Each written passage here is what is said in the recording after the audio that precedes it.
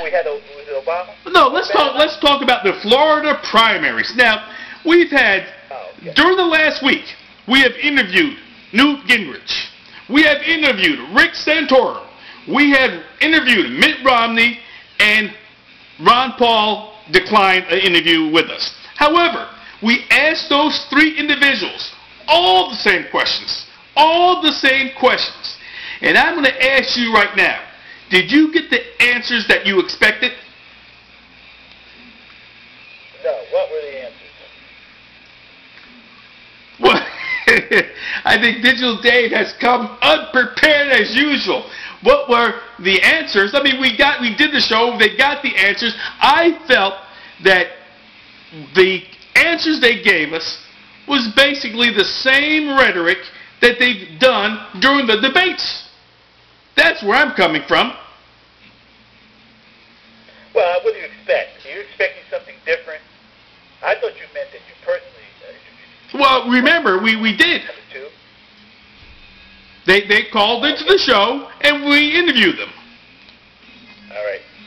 I know. I get you now. Hey, the thing is with this, look, you're looking for a magic Christian. There is no such thing in the GOP. So forget about it. Dig the potatoes out of your ears, folks, and get over it. It isn't there.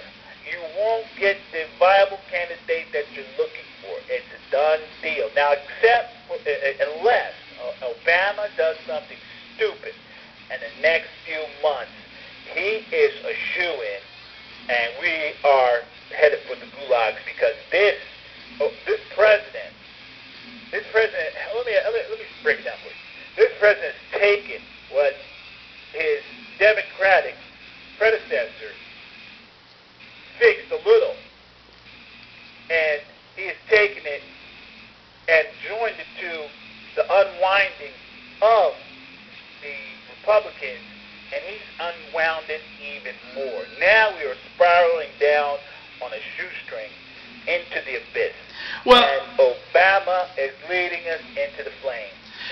Well, I just want to interject and kind of go back to the primaries, because I know anytime we talk primaries or elections, it just gives you the ammunition to bash our president. And I'm not saying he's done a whole lot not to be bashed. But, however, you always seem to go down that route. Now, but it's amazing. I just saw a good commercial down here. And you know when you see Newt Gingrich, he's always talking about Ronald Reagan this and Ronald Reagan that. And it was a commercial that says, oh yeah, Newt Gingrich talks as if he was Ronald Reagan's vice president. And they said the only mention ever in Ronald Reagan's diaries of Newt Gingrich was one time.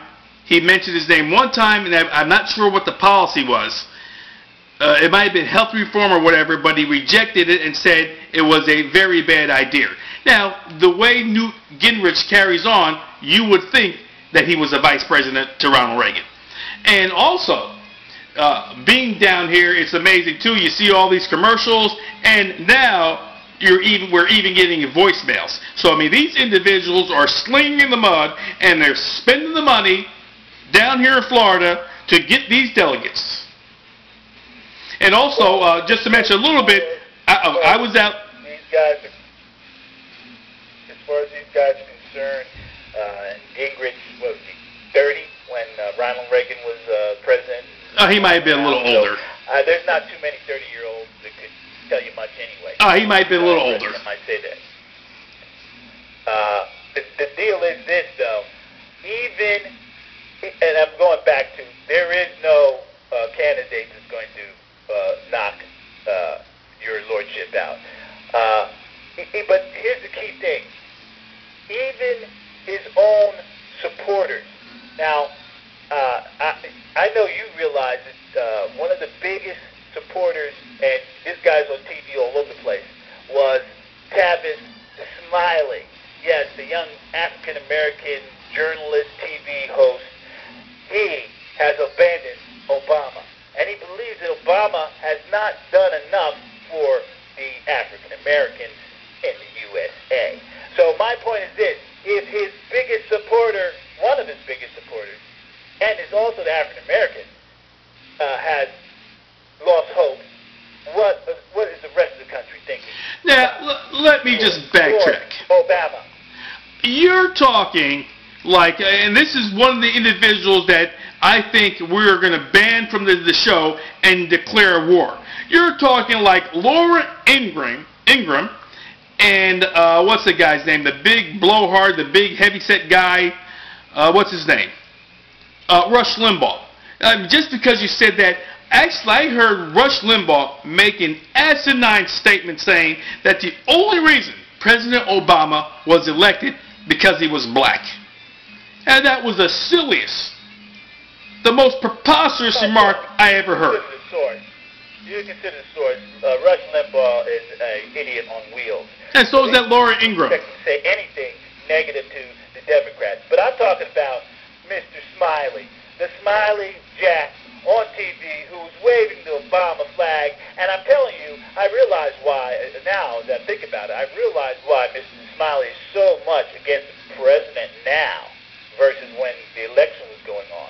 It's because President Obama didn't want to invite to the inauguration, and he also didn't come to his little rally. He sent his wife instead. So Mr. Smiley was very, very perturbed that the president didn't show to his little soiree. Well, you know, that might be possible, but also I think being on the outside, I feel that basically this President Obama, has done a lot more for the gays and the Latinos than anyone else or any segment of the population. And that's a given fact. And once again, I agree with you. Unless the economy goes into a remission and starts getting worse again, that's the only way this president is not going to be reelected, because the candidates just aren't as sharp as they should be. Well, I mean, the Republican candidates, that is. I don't see. I think the person who probably had a good chance shot himself in the foot, but that always happens. And who might that have been? Every year. Rick Perry. Yeah, so did I. I thought Rick Perry was going to take it, and he said a couple. Well, he wasn't the greatest in the debates, but when he was talking about amnesty, that really lit the torch. And Herman Cain's fascination with white women, which is the downfall of most prominent black